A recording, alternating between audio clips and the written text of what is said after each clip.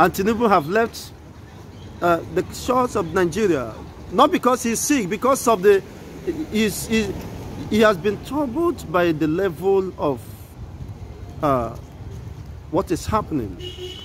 You see, he wouldn't want to die of a heart attack because he understood that he also was part of the failure. He contributed to the failure of the system, and by now I believe he must be regretting his actions. You can understand what is actually happening. You see, it beats my imagination to, of course, and leave me with no doubts that there is a conspiracy of silence. There is a conspiracy within people within the corridor of power, abetting, aiding, and of course sponsoring the jihad or Islamic radicals to overrun the entire Nigerian state. So of which he could not be absolved of such complicity is very unfortunate. And that, of course, have left so many people deserted, and so many communities are now scurrying for safety. And in fact, the communal life has been disrupted. School system in the northern region has been abolished, which are one of the proposals of these Islamic apologies.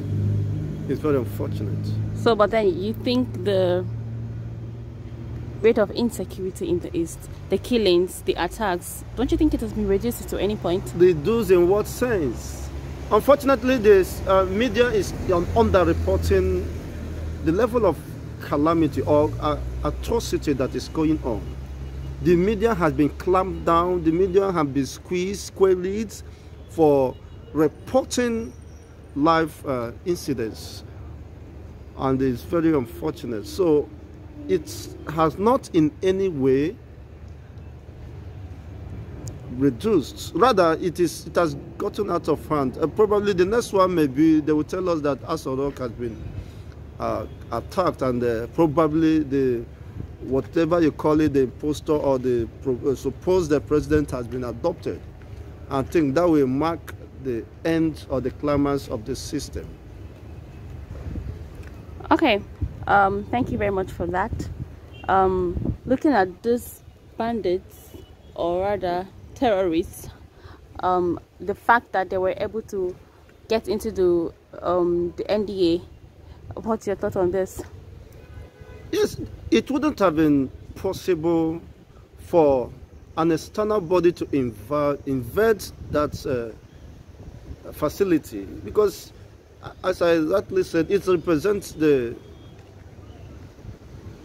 symbol of nationality.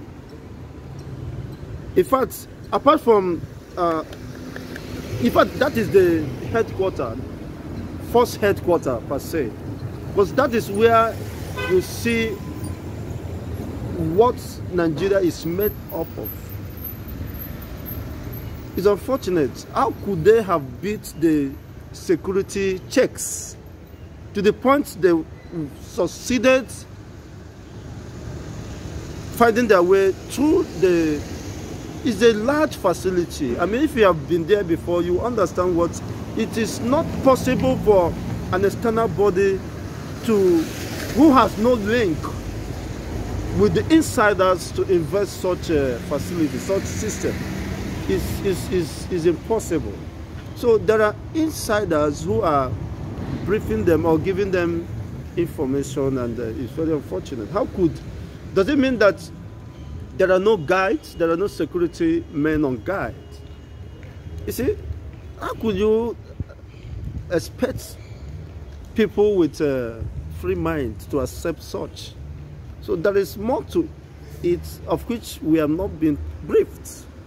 And unfortunately, in Nigeria, there will, as much as it's not against their political interests, they will sweep it under the carpet, because it is irrespective of whose house is called, because it doesn't affect them.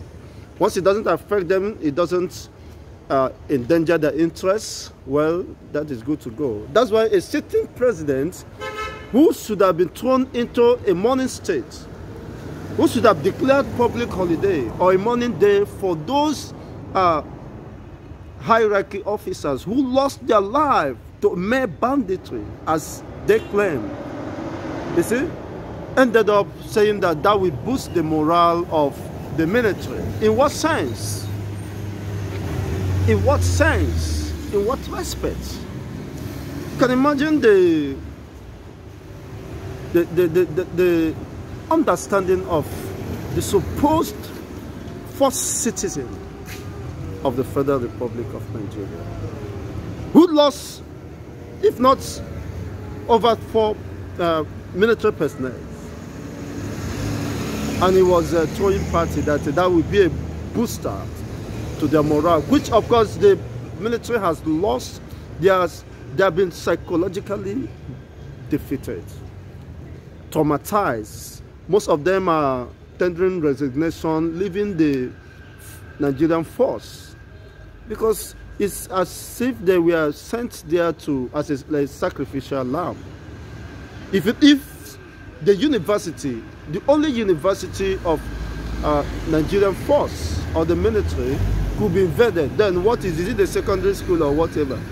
So you can see that unfortunately we are in for the unimaginable. So with this, you don't think the security problem of Nigeria have in any way been solved, half solved, or gotten better?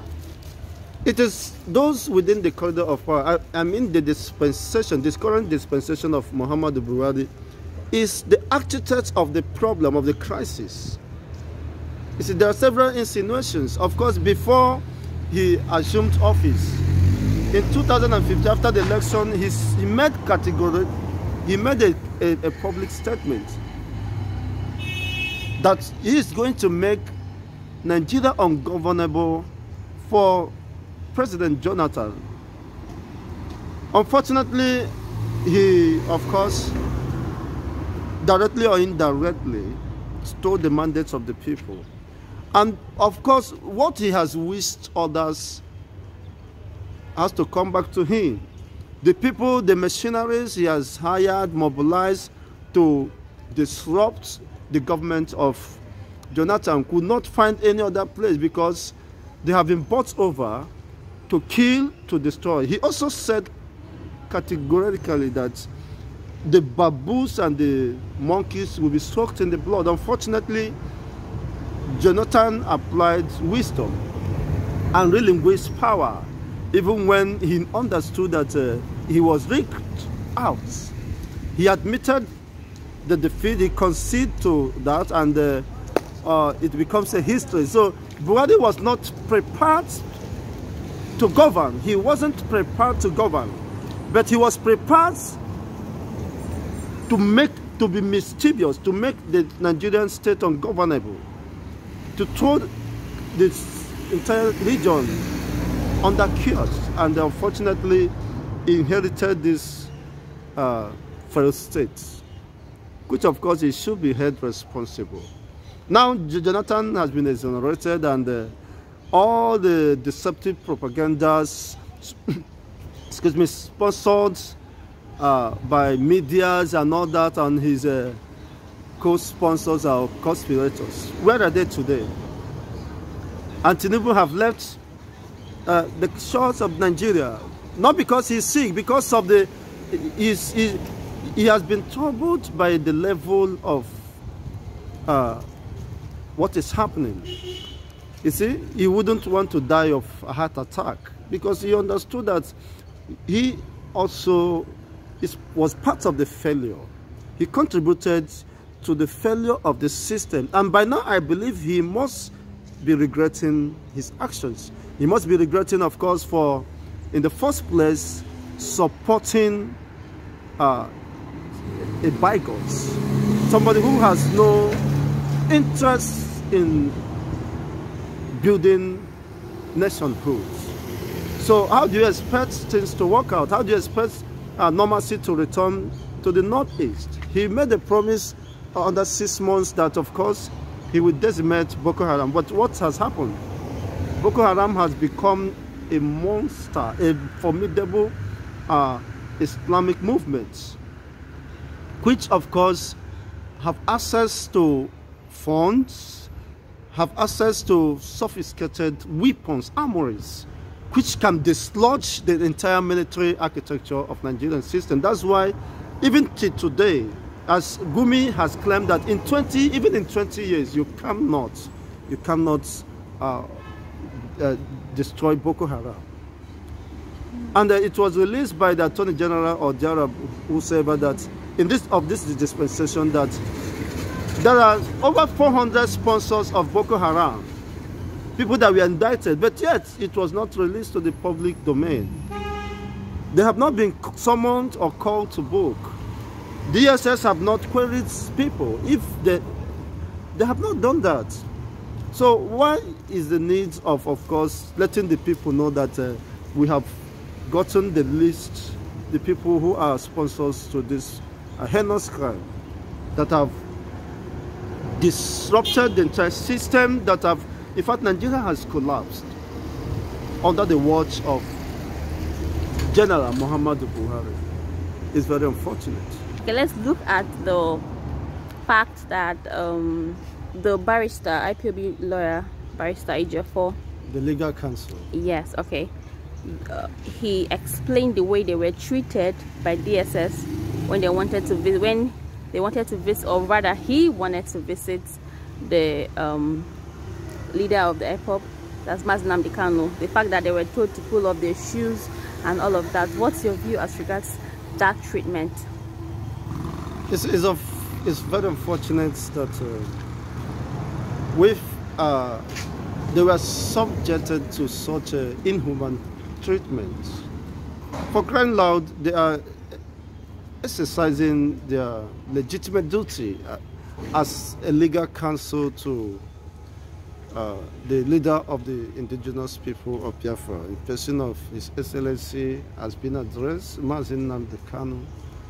So I think that shouldn't have happened in the first place. It's very unfortunate. Why should the government and the instruments of the state continue to violate,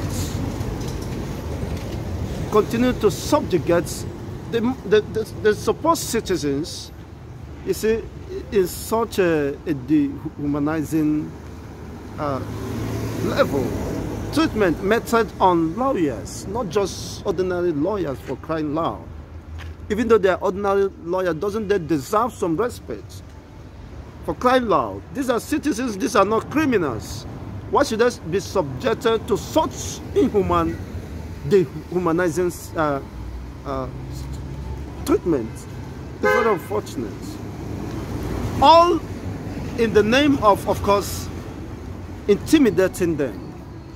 You see, and frustrating their efforts, or trying to, of course, subjugate them or make them give up whatever position they may be holding or they may have in respect to, in defense of their own clients. For crying loud, their action was backed up by the courts. The court gave them that warrant or that opportunity, or whatever the legal term used, to be able to assess their client. So why should they be treated as if they are hoodlums? These are responsible gentlemen and learned fellows. It's very unfortunate. So that is why what we are saying in this system is a system that does not respect for the fundamental rights of the people. The right to association and fair hearing. You see, how do you expect, of course, Mazi Nnamdi Kanu to get justice if his legal counsels could be subjected to such a psychological and mental torture? It's very unfortunate. Then what happens to Nnamdi Kanu, who is under the detention, under the dungeon of the DSS? You see, the unimaginable is really happening. But that notwithstanding, of course, people, they have the right to fair hearing. They have the right to justice, to fairness or fair trial, irrespective of the intimidation coming from the states. It's very unfortunate. If such people could be subjected to such level of assault, dehumanizing treatment, then what happens to this average or common men on the streets? You can understand that there is no respect or regard for anyone. People who were opportune to be within the corridor of power will parade themselves, of course, as demigods, as if, in fact, if they have opportunity, they will even overthrow the Elohim. Not understanding that it's very unfortunate that power belongs to God. Okay, but then do you think what do you think the DSS wanted to achieve by that action? Whatever may be their motive for doing that, that doesn't stop the people for demanding for justice. Nnamdi Kanu is not just it's not just an ordinary person. He's a notable personality across the entire nation, international figure. So you shouldn't be treated with such level of disregards. So he has the right to demand for justice, and he has a teeming population of followers at numbering over 150 million. So you can't just, jeopardize the interests of these followers who are keeping watch, who are following up the developments. Of course, most of them, their patience has been exhausted. In fact, they are waiting just for the least opportunity to overturn the entire Nigeria state. If, of course, the state will dare to play in that line. It's very unfortunate. So what I'm advocating, if the government should listen, is they should stop all these intimidations from different quarters. That will not help issue. You are rather making the people to believe that truly you are what people claim have alleged you, that you are bent at intimidating or killing whosoever that you think that is standing on your way. I believe we are in a democratic setting, and the democratic norms should be adhered to or strictly implemented. There are rules of law, and accused is presumed innocent until proven otherwise by a competent court of law.